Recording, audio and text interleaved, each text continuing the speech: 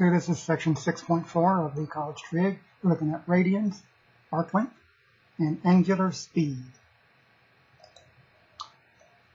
First topic here is the unit circle. In the last section, we looked at rotations on a circle with center at the origin and radius r, where r was any positive number. We now look at a special circle called the unit circle. Remember, unit really means one. So definition, the unit circle is the circle of radius 1 with center at the origin.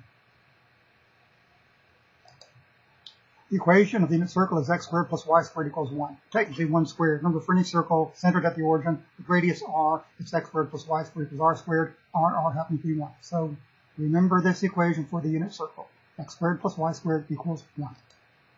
Okay, the point 1, 0 is almost always called the point A when discussing the unit circle. We always start rotations on the unit circle from the point A with coordinates 1, 0. Remember, that's on the positive x-axis. Below is the graph of the unit circle, and there's the point A, coordinates 1, 0. Distances on the unit circle. Recall that the circumference of the circle is the distance around the circle. In other geometric figures, circumference is called perimeter, but for circles it's called circumference. The formula for the circumference of a circle of radius r is c for circumference equals 2 pi r. You may recall that from your days of high school geometry. For the unit circle, r is 1, so the circumference of the unit circle is just 2 pi. So if you go once around the unit circle, starting at 1, 0 and ending at 1, 0, you travel a length of 2 pi units. You need to be aware of the following. A quadrant is 1/4 of the unit circle. So passing through a quadrant goes to a distance of 1/4 times 2 pi, which is pi over 2. Since the unit circle is a curved graph, we call any distance on the unit circle, or any circle for that matter, an arc length. So the arc length of 1/4 of the unit circle is pi over 2 units, whatever units you happen to be using to measure, feet, inches, yards, miles. Because of number 1, that a quadrant is pi over 2, you have the following special arc lengths on the unit circle. Be aware that there are other special arc lengths. These are just a few of them. The picture's on the next slide.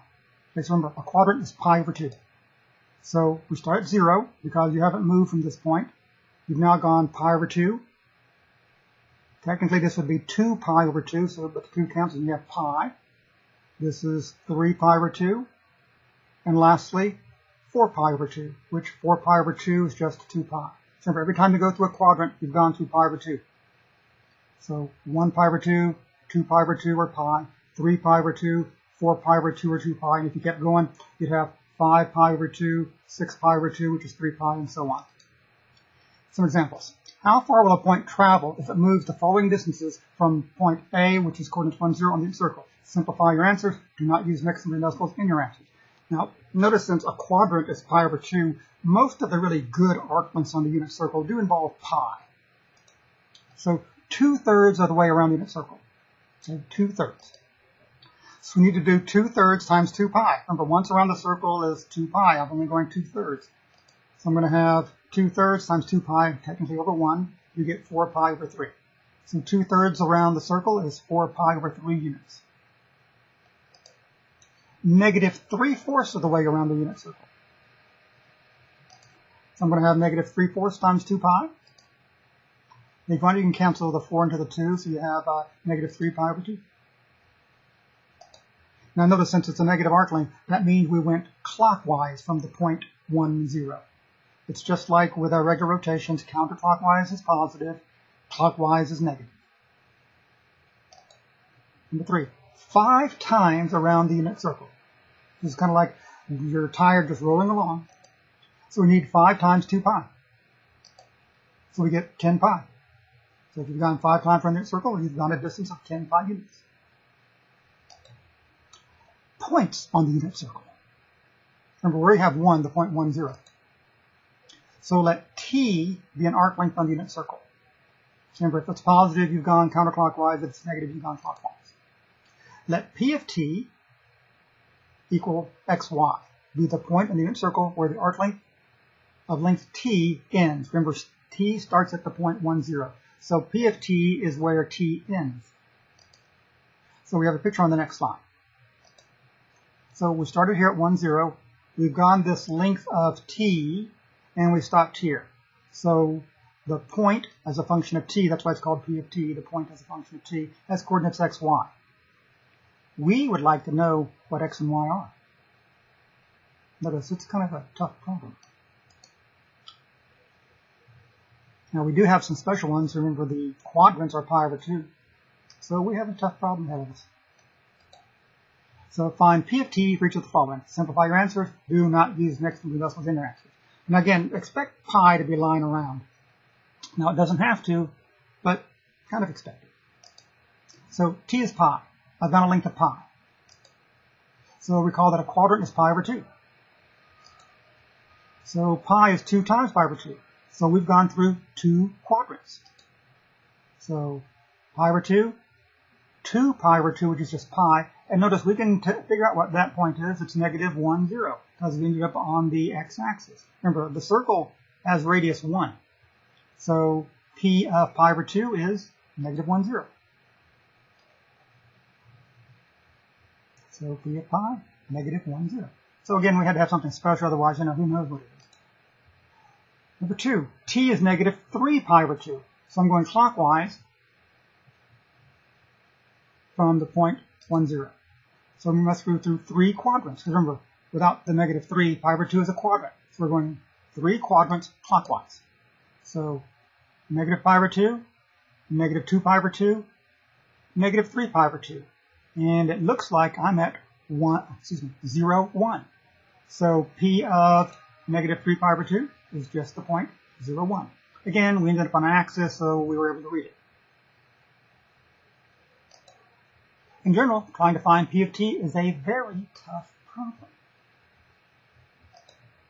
So we will solve the problem of finding p of t in section 6.5, which is the next section. Radian measure. Radian measure. This is our second topic of this section. We now look at another way of measuring angles. Remember, we already have degrees, and then you had, technically degrees, minutes, seconds. So it is based on circles. Definition. An angle is said to have a measure of 1 radian if and only if it is the angle subtended by an arc of length 1 on the unit circle. You're probably saying, what does that mean? Here's our picture. So we start at 1, 0. Remember, the radius is 1. If I go a length of 1 on that curvy part, that arc length is 1, that length is 1 radian. And the angle, AOP, has a measure of 1 radian. Technically, a radian is a real number. We just tack on the word radian so you won't confuse it with a degree. Notice 1 radian is not quite 90 degrees, but it seems to have gone more than halfway, so it's greater than 45 degrees. In general, for any circle of radius r, we have the following. Let theta be an angle with vertex at the origin. If theta subtends an arc of length s in a circle of radius r with center at the origin, then the radian measure of theta is given by theta equals s over r. So notice it's arc length divided by radius. Remember, arc length and radius are measured in the same units, so notice the units wouldn't cancel. That's why we say that theta is actually a real number. Some notes on this. Radian measure is a real number. There are no units attached to it, even though we'll sometimes say radians. And in the calculator, when you click on mode, the one that's next to degrees that says rad, R-A-D, that's radian. If you do not put the degree symbol with an angles measurement, it is by default radians. If you mean degrees, then you must put the degree symbol. And without the degree symbol, you have radians, even if you're not thinking radians. Number 3, theta equals s over r is equivalent to s equals r theta. Myself, I usually remember as s equals r theta. S is an arc length. R is a radius. Theta is the angle measured in radians. So s equals r theta. Excuse me. 1 radian is about 57.29578 degrees, or 57 degrees, 17 minutes, 44.8 seconds. I don't know if you think of that as huge or what, but It's kind of what we said it would be. We put less than 90 degrees or bigger than 45. On the unit circle, a radian is the same as the arc length, since r is equal to 1 on the unit circle. Remember, we have s equal r theta. If r is 1, you have s equal theta. That's the advantage of the unit circle. Some examples. Draw an angle that has the given measure on the unit circle. Okay. Theta is pi over 2. Okay, this is one quadrant. So, remember, start at the point 1, 0. There's our arc length, pi over 2. So that is pi over 2. If you're really clever, you may notice that's a right angle. So 90 degrees is pi over 2. Theta is pi over 4. So this is half of a quadrant, since 1/2 of pi over 2 is pi over 4. So I want half of a quadrant. So, yeah.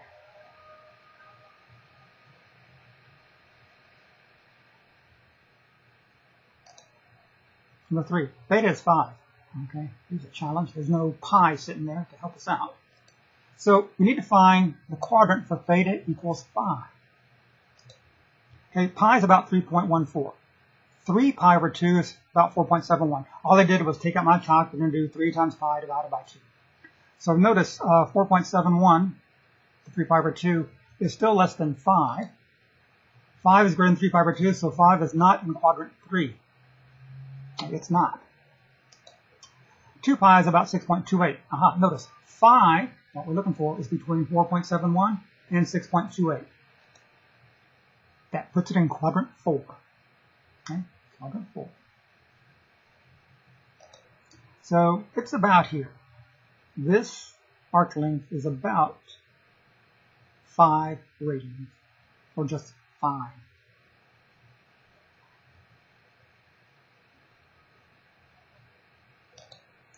Converting between radians and degrees. And most students feel more comfortable with degrees and radians, so they'll always convert their radians to degrees, even if it's not part of the problem.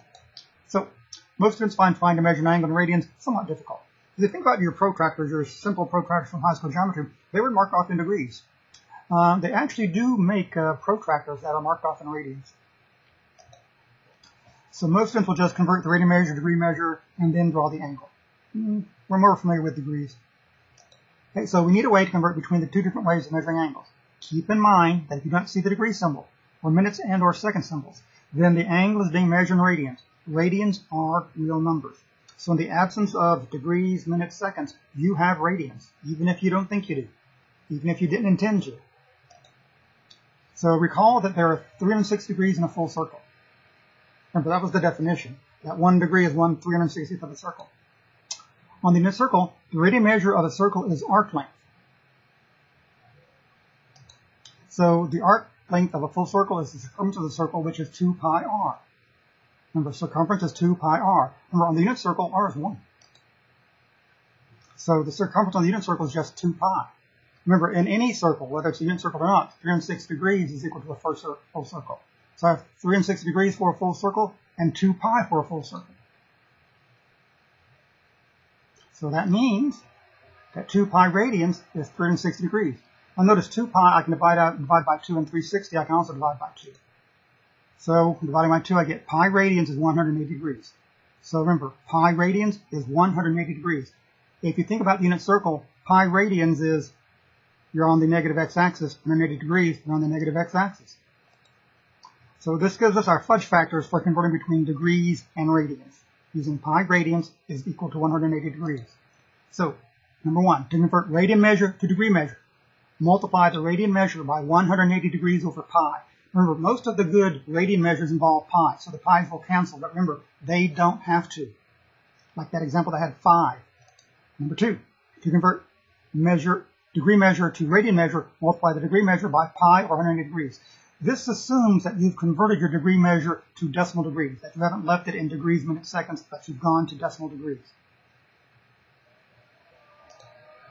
So, remember to convert degrees, minutes, seconds to decimal degrees. You do the degree plus the minutes divided by 60 plus the seconds divided by 3600. Some examples. Convert each degree measure to radian measure. Simplify your answers. Do not approximate. Remember, if you're going to approximate, you need to be told how many decimal places occur. Here's our first one, 30 degrees. So I'm going to take 30 degrees times pi over 180. Notice I can divide by 10, if I want to. Well, 30 does go evenly into into 180, what, 6 times? So I have 30 degrees is pi over 6 radians. Okay? 30 degrees is pi over 6 radians. Remember, 30 degrees is a special angle, so pi over 6 is a special radian. Number 2, negative 240 degrees. So I have negative 240 degrees times pi over 180 degrees. Okay, we can do some canceling here. 6 goes into negative 240, negative 4 times. 6 goes into 180 3 times. So I'll end up with negative 4 pi over 3. Now, if you didn't cancel 60 all at once, you could, mark out the zeros divided by 10, and then notice that 6 goes into 24 and 18. Number 3, 55 degrees. So I'm going to take 55 degrees times pi over 180 degrees. I know 5 will go into 55 and 5 will go into 180. So it goes 11 times into 55. It goes 36 times into 180. So I have 11 pi over 36. So 55 degrees is 11 pi over 36.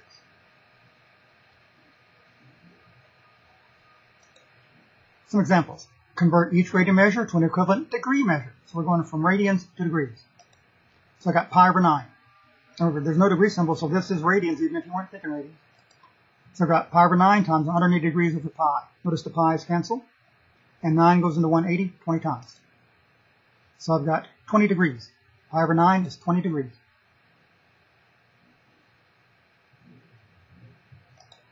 Number 2, negative 3 pi over 5. So I'm going to take negative 3 pi over 5 times 180 degrees over pi. The pi's cancel. And 5 will go into 180, 36 times? So I'm going to end up with negative 3 times 36. So I'm going to get negative 108 degrees. Okay. Kind of a cold angle, huh?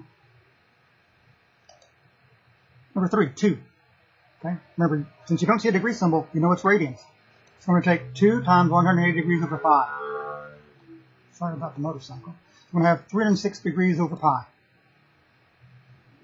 Leave it like that. Remember, we were told don't approximate. This is the exact value. If you wanted to approximate it, you take out your calculator and do 360 divided by pi and see what it worked out to be.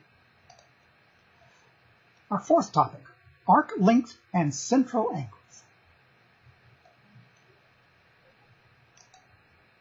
Definition. A central angle is an angle whose vertex is at the center of a circle. Now, the circle doesn't have to be centered at the origin, but it's great if it is. So we have been drawing central angles using a unit circle as the center. So we didn't say we were drawing central angles, but we were. So we've been using the following. If theta is a central angle that subtends an arc of length s and a circle of radius r, then the radian measure of theta is s over r. Again, I prefer to think of it as s equals r theta. Arc length is equal to radius times angle measured in radians. Remember, s equals r theta only works if theta is in radians. To find coterminal angles whose measures are given in radians, we add and subtract multiples of 2 pi. Remember, if we were in degree measure, we would add and subtract multiples of 360 degrees. So we also have a similar notion for reference angles, for angles measured in radians, but since the radians are real numbers, instead of saying reference angle, we say reference number. Just as reference angles are between 0 degrees and 9 degrees, reference numbers are between 0 and pi over 2 radians. Remember, 0 radians is the same thing as 0 degrees, and 90 degrees is a quadrant, pi over 2 is a quadrant. Some examples. For each of the following, find part A, 2 positive coterminal angles, part B, 2 negative coterminal angles. Here's our first one. T is 2 pi over 9. Okay, 2 pi over 9. So we're going to add 2 pi, which so if I have a denominator of 9, it might be more convenient to think of 2 pi as 18 pi over 9. So 2 pi over 9 plus 2 pi I get 2 pi plus 18 pi over 9. What is that, 20 pi over 9? And to get another one, do 20 pi over 9 plus 2 pi. So I've got 20 pi plus 18 pi over 9. I get what, 38 pi over 9? For part B, we'll be subtracting 2 pi. So remember, 2 pi is 18 pi over 9. So I've got 2 pi over 9 minus 2 pi. So 2 pi over 9 minus 18 pi over 9. So I get negative 16 pi over 9. Do it again. So I'll have negative 16 pi over 9 minus 2 pi, which is negative 16 pi minus 18 pi over 9. So I get, what, negative 34 pi over 9. So there are my two negative coterminal angles. Now again, because most arc lengths are pi over something or something times pi over something, you need to get to be really, really good with fractions. Much better than you were back in grammar school. Number 2, t is negative 7 pi over 5. Notice it's already negative. So we're going to add 2 pi. Remember, since I have a denominator of 5, 2 pi would be 10 pi over 5. Just, multiply that by 2. So negative 7 pi over 5 plus 2 pi. So negative 7 pi over 5 plus 10 pi. So I get what? 3 pi over 5? And then do it again. So 3 pi over 5 plus 2 pi. So 3 pi plus 10 pi over 5. You get get 13 pi over 5. So there are my two positive coterminals. Okay, now we're going to subtract 2 pi. So we're going to have negative 7 pi over 5 minus 2 pi. So negative 7 pi minus 10 pi all over 5. Negative 17 pi over 5. So now we're going to have negative 17 pi over 5 minus 2 pi. So that's be negative 17 pi minus 10 pi all over 5. So negative 27 pi over 5. So there are my two negative coterminal angles. Technically, we should be saying arc lengths. Radians are usually thought of as being arc lengths. Angles of the thetas are usually thought of as being the angles measured in degrees. Lastly, number 3 here. So we're going to add 2 pi. 3 plus 2 pi. That's it. You can't do anything else to it. Then do it again. 3 plus 2 pi plus 2 pi. So 3 plus 4 pi. Those are your two positive coterminal. Okay, that's what they are. Okay, subtract 2 pi. 3 minus 2 pi. Okay, remember, pi is about 3.14, so negative 2 times that. 3 minus something bigger than 6, this is negative. And then 3 minus 2 pi minus 2 pi. 3 minus 4 pi. So there are my two negatives. Okay, let's find the reference number for each of the following. T is 3. Okay. So find t equals 3 on the unit circle. Remember, pi over 2 is one quadrant, pi is the second quadrant. Remember, pi is about 3.14. I just went past 3. So this is an arc length of 3. This little sliver right there, that is the reference number. Remember, to get reference angle, you go to the x-axis. Same thing for the reference number, go to the x-axis. So remember, this is pi. If I go all the way to the negative x-axis, that's pi. So this little sliver is pi minus 3. That's my reference number. Notice it's awful if you don't have those special ones with pi in them for radian measure. T is 3 pi over 4. Okay, we're going to locate 3 pi over 4 in the unit circle. Remember, pi over 2, which is 2 pi over 4, is a quadrant. So this went past pi over 2. But notice 3/4 of pi is less than pi. So I'm here in quadrant 2. So this is an arc of length 3 pi over 4. This is pi over 2, which is 2 pi over 4. This is pi down here, which is 4 pi over 4, so I'm somewhere in here. Now, this gap is my reference number. So it's pi minus 3 pi over 4, which is what? Pi over 4? So 4 pi minus 3 pi over 4, so I get pi over 4. There's my reference number. Again, remember, you need to remember 0, pi over 2, pi, 3 pi over 2, 4 pi, 2 pi. Remember, a quadrant is pi over 2, 1 pi over 2, 2 pi over 2, which is pi, 3 pi over 2, 4 pi over 2, which is 2 pi, and you can keep going, 5 pi over 2, and so on. T is 11 pi over 9. Okay, we're going to try to locate 11 pi over 9 on the unit circle. Okay, it's about here. Now remember, this is pi. 11/9 of pi is bigger than that. This is 3 pi over 2. In terms of getting a common denominator for 9 and 2, it's 18. this is 22 pi over 18, and 3 pi over 2 would be 33 pi over, 33 pi over 2. So I'm in quadrant 3. Remember, to get the reference number, go to the x-axis. So this gap right here is the reference number. Remember, this is 11 pi over 9. Up here is pi. So my reference number is 11 pi over 9 minus pi. Then my common denominator is 9. It's 11 pi minus 18 pi all over 9. Let's see, 9 pi over 9. What am I thinking? I was thinking 2 pi. So 11 pi over 9 minus 9 pi over 9. I get 2 pi over 9. That's your reference number.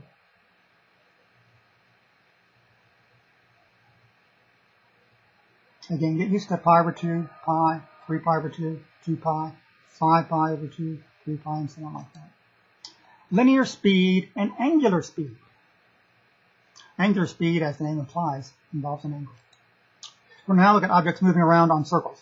This is the same thing as tires, wheels, circles, etc. rotating on an axis through their centers. Kind of like gears. The teeth on the gears just keep it from slipping. So, linear speed. Linear speed. Linear speed is your usual miles per hour, feet per second, kilometers per hour, whatever. And that's basically a linear unit measure per unit of time. So unit of measure divided by unit of time. Most of the time we have per hour, per minute, per second. So the linear speed of an object is given by the time rate of change of the distance covered by the object. We denote linear speed by v. So linear speed is given by v is equal to s over t, where s is the distance traveled by the object. Okay, we don't use d for distance because d is stood for diameter of a circle for forever. So the next most prominent sound in distance is s, and t is time needed to travel the distance. And you may be thinking, well, v for velocity. Kind of. Yeah.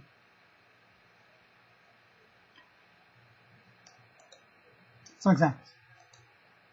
An object travels 260 miles in 2 hours. Find the linear speed in miles per hour. Simplify your answers. So v is going to be distance divided by time.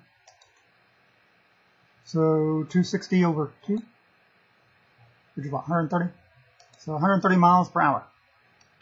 Kind of fast. Our second one. An object makes 4.6 revolutions of a circle of radius 7 feet in 15 seconds. Find the linear speed of the object in feet per second. Round your final answer to two places to the right of the decimal point. Okay, 4.6 revolutions of a circle of radius 7 feet. So t is 15, right? 15 seconds. We've got to find s. 1 revolution is equal to the circumference of the circle. So 1 revolution is 2 pi r. R is 7. Now, when you're looking at the radius, be sure it says radius and not diameter. If it said diameter, remember radius is half the diameter. So I've got 2 pi times 7, so 14 pi. So 1 revolution is 14 pi feet. And we made 4.6 revolutions. So S is going to be 4.6 times 14 pi. That's 64.4 pi. So there's my S, there's my T. So velocity is going to be 64.4 pi divided by 15. And you take out your calculator and crunch it out. You get to the nearest of the 2 places, 13.49 feet per second. Again, if you want to eyewitness mathematics, I'm looking at 64.4. There's my pi in blue, 7 pi. You don't need to say times. Your calculator understood this multiplication. Divided by 15. 13 to the 2 places, 13.49. Yeah, you got it right. You are so clever. Okay, number 3. An object makes an angle of 56 radians in a circle of radius 6 feet in 23 seconds. Find the linear speed of the object. Round the final answer to the 2 places right at the decimal point. So 56 radians in a circle of radius 6 feet. So I got my time, 23 seconds. Now, if you remember, S equals R theta, there's my R, and there's my theta in radians. So S is going to be 6 times 56, 336 feet. Okay, 336 feet. So my linear speed is 336 divided by 23, which to two places, 14.61 feet per second. In case you're wondering, are these fast? Okay, most of us are familiar with like 60 miles per hour, you know, kind of a normal speed. 60 miles per hour is 88 feet per second. So you can see, these are really kind of slow. Probably have to pass them on the highway. Okay, number 4. An object makes an angle of 15,000 degrees in a circular radius 8 feet in 30 seconds. Find the linear speed of the object in feet per second. Round your final answer to two places right at the decimal point. Okay, notice I got my time, 30. S would be S equals r theta. I got my r, but this is not radians. So we got to find S. So we need to convert 15,000 degrees to radian. So 15,000 times pi over 180. 15,000 pi over 18. You can leave it like that because we're going to give it to the calculator. So S is going to be equal to r theta. So there's my theta. Now there's my r, 8. So have 8 times 15,000 pi over 18. So you get, I lost a 0 there, didn't I? Yes, I did. Let me go back and fix all of this.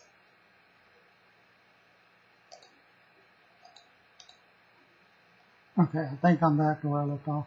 Okay, we were converting our radian measure for 15,000 degrees, so 15,000 degrees times pi over 180 degrees. Okay, I did at least cancel out the 10s, you know, I might got a 0. But I'm leaving it like that because, you know, the calculator is going to do all the work. So 8 times 1500 pi over 18. You get 12,000 pi over 18 for your S. So velocity is S over T. So there's my S, there's my T. So I'm going to do 12,000 pi over 18 divided by 30. Now clearly I gave this to the calculator. So you're going to have 12,000 pi over 18 times 30. Remember, divided by 30 is 1/30th. Or if you wanted to do it, you know, another way, like on your calculator, if you wanted to do, you know, in parentheses, 12, 1, 2, 3, second pi divided by 18. So notice that means I've done this calculation divided by 30. Okay, and we're going to two places, so 69.81 feet per second. But doing it this way, you get the same thing. Notice this is still below 60 miles an hour. Remember, 60 miles an hour is 88 feet per second. Angular speed. So we'll make an angle. So the idea of angular speed is to find number of rotations or revolutions per unit of time, or RPMs. Most of us are more familiar with RPMs. And this we need to remember that one rotation is 2 pi radians. So the angular speed of an object is the time rate of change of the revolutions or rotations that the object makes while traveling on a circular path. Angular speed is usually denoted by lowercase Greek omega. The form for omega is equal to theta over t. Where? Theta is in radians and t is time. Connection between v and omega, the linear speed and the angular speed. V is equal to s over t, and omega is equal to theta over t.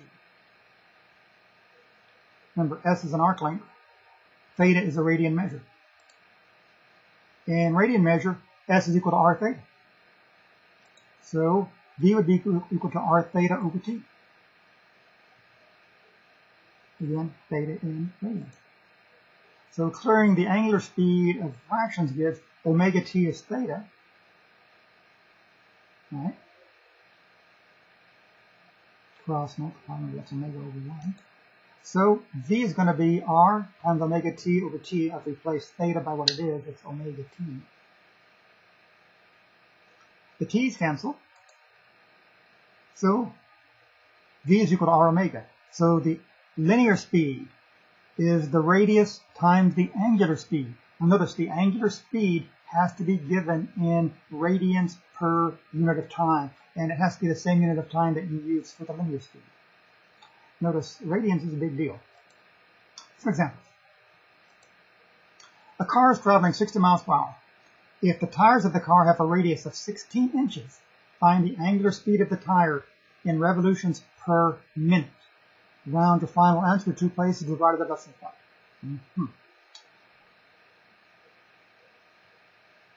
So 60 miles per hour, radius is 16. And got the angular speed in revolutions per minute. So we have V is equal to 60 miles per hour. To get all of our units to match, we need V in inches per minute, right? Because we want revolutions per minute. So 60 miles per hour is going to be, okay, 1 hour divided by 60 minutes. So our hours will cancel. So notice if I stopped right there, I'd have miles per minute. Now I got to get rid of the miles. So there are 5,280 feet in 1 mile. So now the miles would cancel, the hours would cancel, and I would have feet. And then to convert the feet to inches, I need to have 12 inches 1 foot. So let's see, my feet cancel. My miles cancel. My hours cancel. I now have inches per minute. So, okay, the 60s of course will cancel. And then just do 5,280 times 12, so all that multiplication nonsense.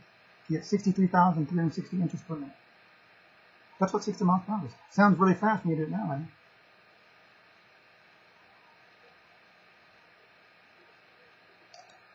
So V equals R omega becomes this.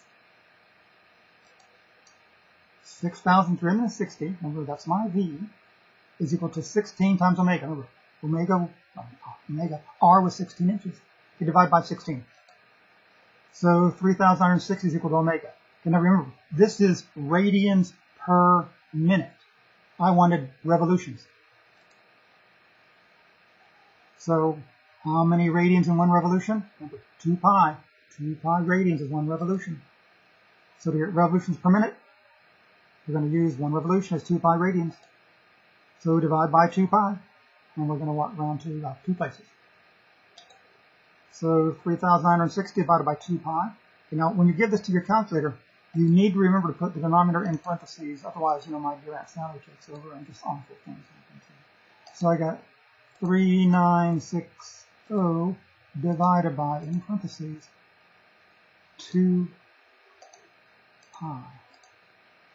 Okay. Now, if you didn't do the parentheses, if you just did 3,960 divided by 2 and then did pi, you get something different. The calculator first did the 3,960 divided by 2 and then multiplied that result by pi. Okay. Remember, if your numerator or denominator contains any sort of an operation, they must be enclosed in their own little special parentheses.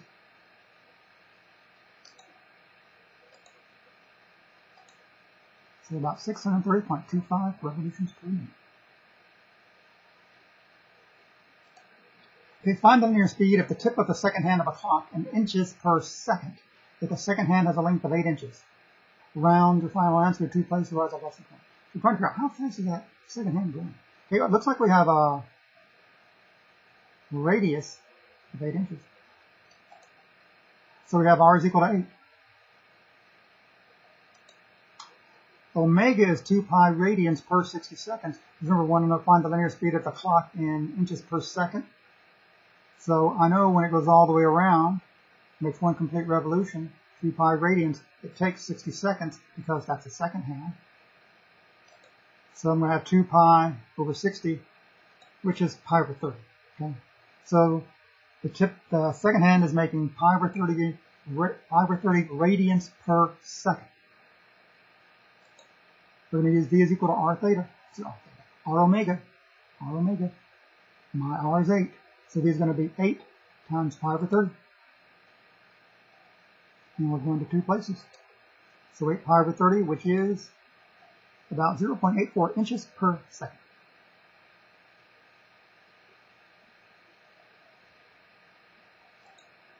And number 3, the circle has a radius of 10 inches. Find the length of the arc subtended by a central angle of measure 30 degrees. round the final answer, the 3 places by the decimal. So 3 places this time. I've got an R of 10. And an angle of 30 degrees. So we're going to use S equals R theta. I've got an angle, but I need to convert it to radians. So my R is 10 inches. S is, I don't know, we're looking for it. Find the length of the arc. So theta is 30 degrees, convert it to radians, multiply by pi over 180 degrees. So 30 goes into 186 times, so pi over 6. So my S is 10 times pi over 6. And then we're going to go to 3 places. So 10 pi over 6, take out your calculator, crunch, crunch, crunch. Get about 5.236 inches.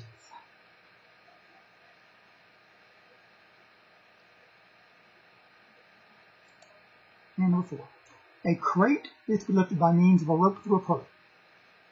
If the crate is lifted through a distance of 3 feet and the pulley has a radius of 6 inches, how many revolutions will the pulley make? Round the final answer to 3 places, arrive at the decimal point. Okay, already we got a units problem, feet and then inches. So again, we got this round thing. It looks like I've got an S equals R theta. So here's a sketch of the problem. The radius is 6 inches. Here's my crate. I'm going to lift it through a distance of 3 feet. So I'm using S equals R theta. My R is 6 inches. If I'm lifting this through a distance of 3 feet, there should be 3 feet of rope that comes through the pulley. So S is 3 feet, which is 36 inches. Remember, 12 inches in a foot. So I've got my S, I got my R, I got enough to find theta. Theta is, and again, we don't know, we're looking for it. So I got 36 equal to 6 theta, divided by 6. So 6 is equal to theta. Remember, that's 6 radians. We get radians. We want revolutions. Remember, there are 2 pi radians in 1 revolution. So revolutions is theta over 2 pi. So 6 over 2 pi, which is 3 over pi, we're about 0.955 revolutions. Notice, the circle, the pulley doesn't even go around once, even though you've lifted the crate 3 feet.